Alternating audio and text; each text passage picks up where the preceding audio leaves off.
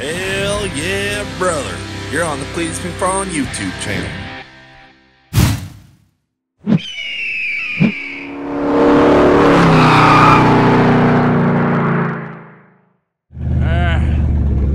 It ain't easy being the Freedom Factory security every day. Oh, dang. People were saying neighbor was sounding kind of weird in the Ronnie Mac video. I'd say he sounds pretty damn good to me, brother. Getting warmed up right now. Let's head to the track, boys.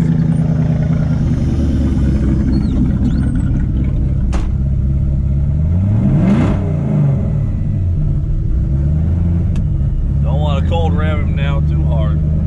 Oh, I don't have a normal seatbelt in this car. What am I doing? All right, off to work we go.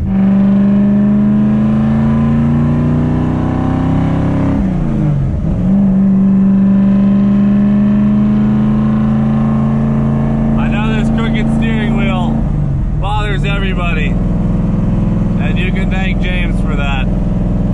James, I'm putting this one on you, brother.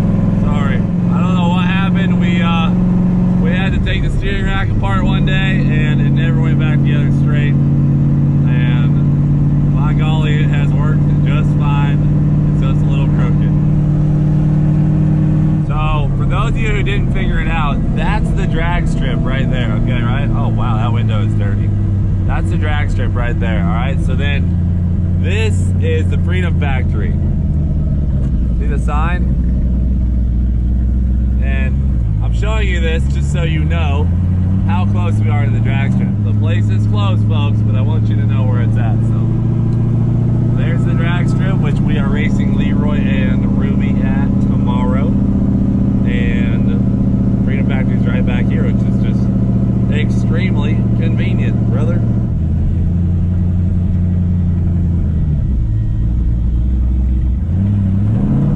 Oh.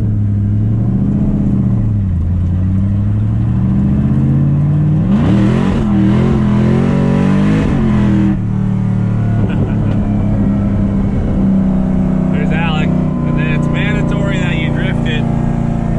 Wait, in second gear, that'll work. Drifting around the corner of the office.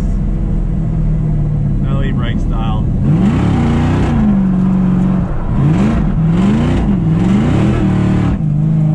Not gonna lie, almost lost it. But here we are, folks. Alright. We have made it to work.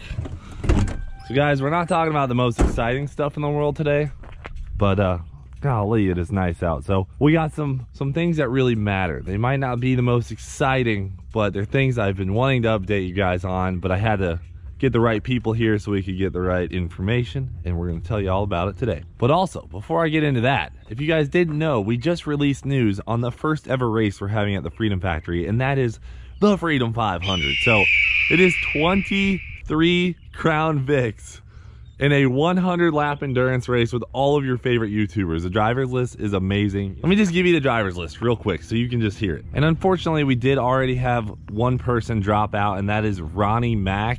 He actually broke his foot, so he cannot race. So Ronnie, we hope you get well soon. We're sorry we can't have you at this Freedom 500. We'll definitely have you at the next. But on the list, we have Cleetus, James, Cooper. We have Matt from Demolition Ranch, Kyle, Emilio from Boosted Boys, Brent and Jamie from PFI Speed, Adam LZ, Blake Wilkie from Shreddy Life, Jeremy and George from Faster Proms, Nick, Leo, and Doug from SideBySideBlog.com, Justin from Streetcar Takeover, Mike and John Vargas, the Angel Brothers, who helped us build the Mystery Machine, Justin and Bad Chad from JH Diesel, Victor from Bradenton Motorsports Park, Taylor Ray, our drift buddy, and that 23rd spot that Ronnie Mac had filled, I think I'm going to try and get Vaughn to do it. Vaughn is checking his schedule, so hang tight on that. But guys, the Freedom 500 is going to be amazing, and it is only $9.95 to watch it if you buy the pay-per-view the days before. If you buy the day of the pay-per-view, it's $14.95. And I ran those numbers by you guys, and you all said it's cool. And I did see a couple hate comments about, you know, us having a pay-per-view race. Like, how dare we charge for content? But guys, I think I've made it really clear that we're invested in the future of making you guys the best content on the planet. So I know we're charging for this, but get together with a couple buddies and split the cost. It's going to be an amazing race. And if we do break even, which we're about 25% of the way to breaking even, if we break even and make money, the money is going right into the track. So I'm not trying to go buy a McLaren this week. I'm just trying to make this the most amazing place on earth. So if you guys want to watch the pay-per-view, great. If you don't, the video, the whole Freedom 500 will be posted on YouTube a couple weeks down the road, but we're doing it in a pay-per-view standpoint because it just seems to be the best format for how we want to do this, because we have to prep 23 cars with nitrous and roll cages, and we have to do the intakes on all of them. So it's kind of a little bit of a job, but we're getting it all done because we want this to be an absolutely amazing race. And we have so many awesome guys entering, and all they have to do, all these other YouTubers, all they have to do is show up. It's no charge to them. All the cars are done, prepped, and that's what the pay-per-view is paying for, is that stuff, and also to make the broadcast amazing. So I won't get too far into the Freedom 500. If you guys want to learn all the details about it, you can click the link in the description below. But for now, let's walk into the Freedom Factory and get to work. I've been dying to pressure wash this in here, boys. I think this is first on our list today. It's getting this mildew off of this concrete. It's not bad under the overhang, but ooh, that's gonna be a satisfying spot right there. Let's do that real quick. Good morning, Alec. Good morning. It's a beautiful day, brother. Beautiful morning. How's life at the Freedom Factory been treating you? It's good every day. Hell yeah. Guys, Old Red. I gotta show him the clip, dude. The burnout clip. Yeah, let her eat, dude. All right.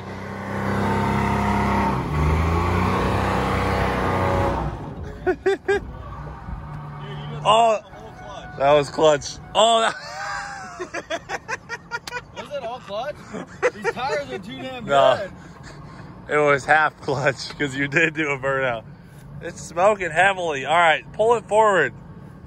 There's a hefty stench of clutch out here. Dude, she's hard to get into gear now. Yeah, pull it up. Do this. Pull it up. Box it, bud. No, it was doing. That was third gear, brother. Okay, after further review, that was not the other tire spinning, that was all clutch. Okay, we're gonna do no more burnouts. Wait, we gotta try one more. No. I don't think you got a third try in you, so. Dude, Yeah. what the hell? That was all clutch? Yeah, dude. I swear, Well, I heard something spinning. it spun the tire for a second, and then it stopped, and I was like, oh, it's just spinning the other side tire. She's good, pull her up. It goes into gear and everything. Yeah, it's fine, just don't drive it hard or tow anything. Stay away from the interstate. So guys, Old Red, we got her running.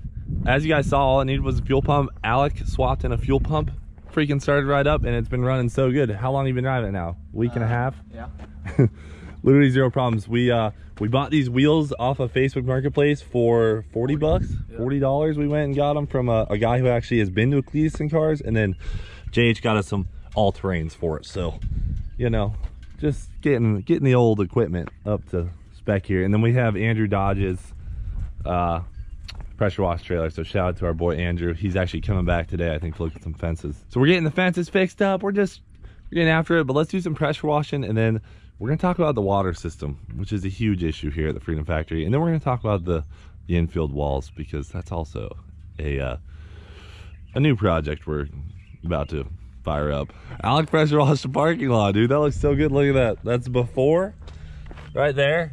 After, dude. I gotta give you a camera so you can time lapse this. I know. I gotta get that. You gotta do the other one still. Yeah. All right, cool. We'll get you a GoPro for that, dude. That looks so good. It's so bright.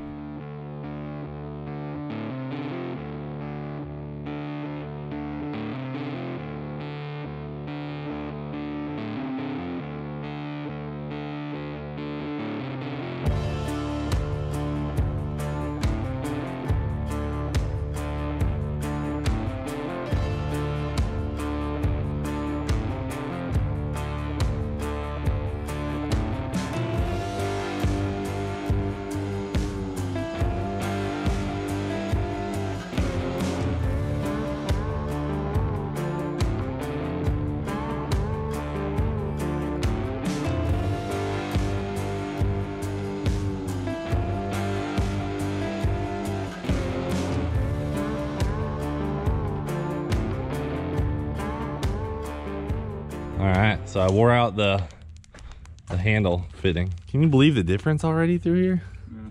It's so good. It's so satisfying doing this. Clean concrete is just... Yeah, it's the best. So this all cleaned up really, really well. And it's hard. I don't know if the camera does it justice, but guys, like, it looks so much nicer through here. And it's still wet, so when it dries, it's even gonna be brighter.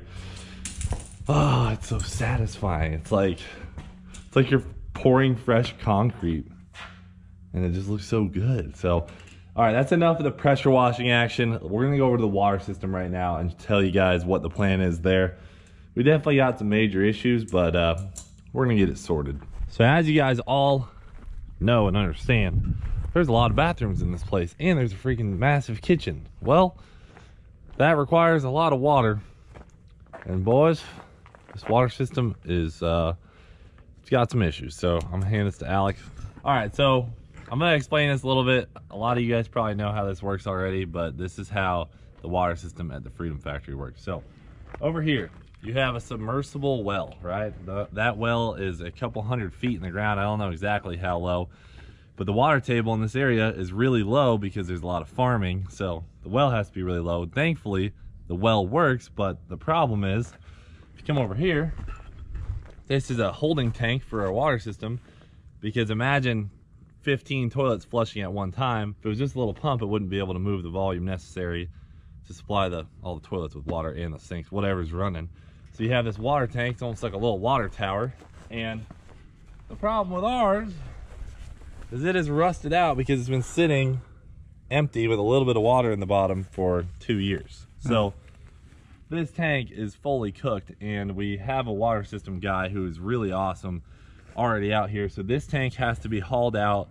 You can patch them, but we're worried with how much rust is already inside that if we turn it on, we're gonna load the system with rust. So we got a whole plan for this. This tank's being hauled out. We're replacing it with a up to code polyurethane tank, and then what happens with that is your polyurethane tank is going to be poured onto a concrete pad here. This will be extended.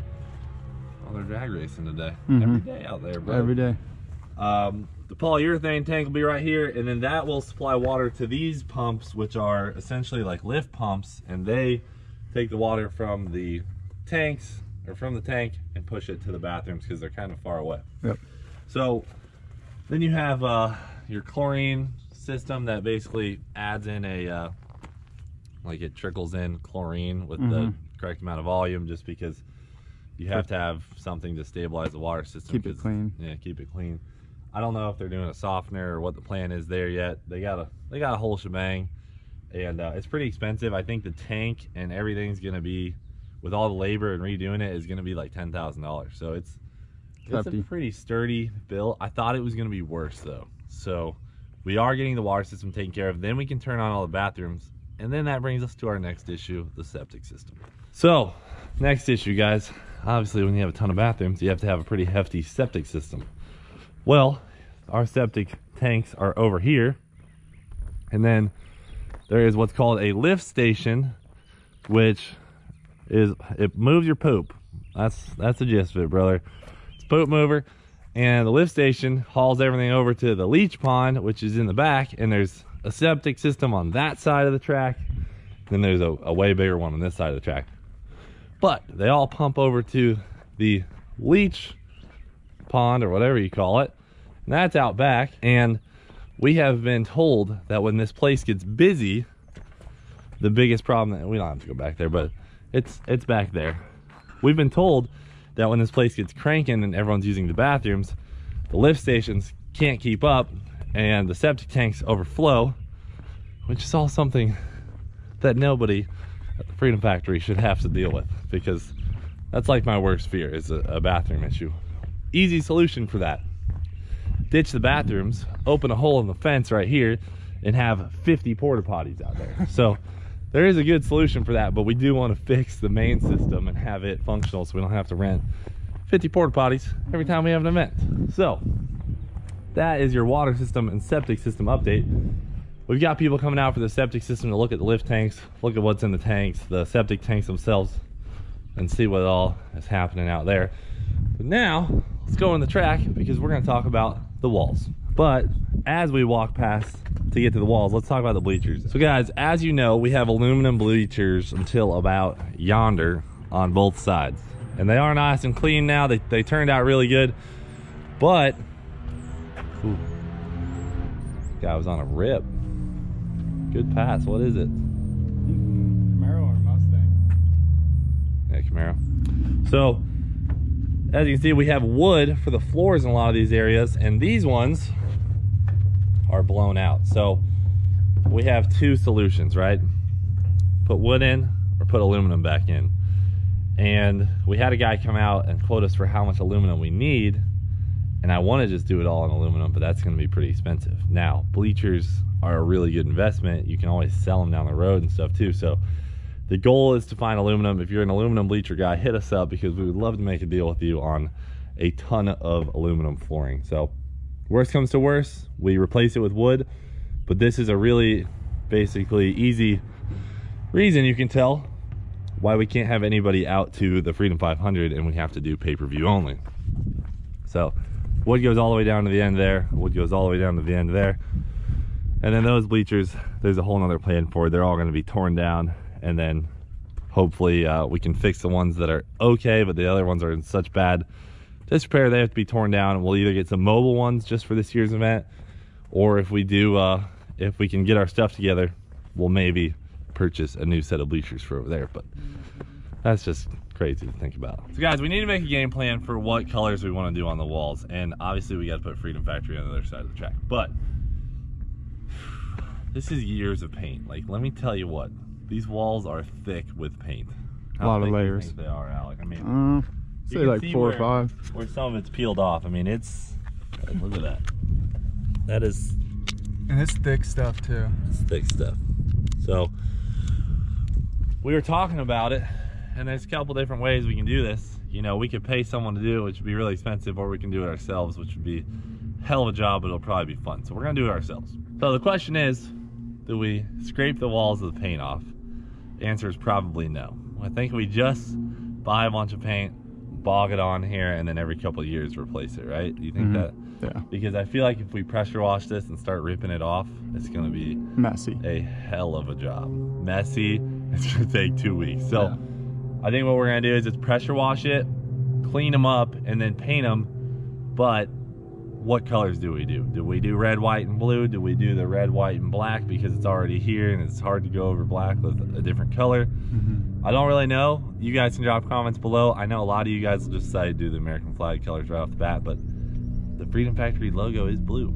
So maybe we switch it up. Maybe this place does need an update. Maybe it does, but that is one of the plans that we have for the upcoming week. So, and this is all amidst the drag racing and our other crap. But yeah, drop some comments on what you guys think for the paint. And also, if you happen to work for a paint company local, we're looking to buy a whole lot of paint. So reach out, shoot us an email, cleetusmcfarland@gmail.com. We would love to work with you to get some paint. But other than that, we're in good shape.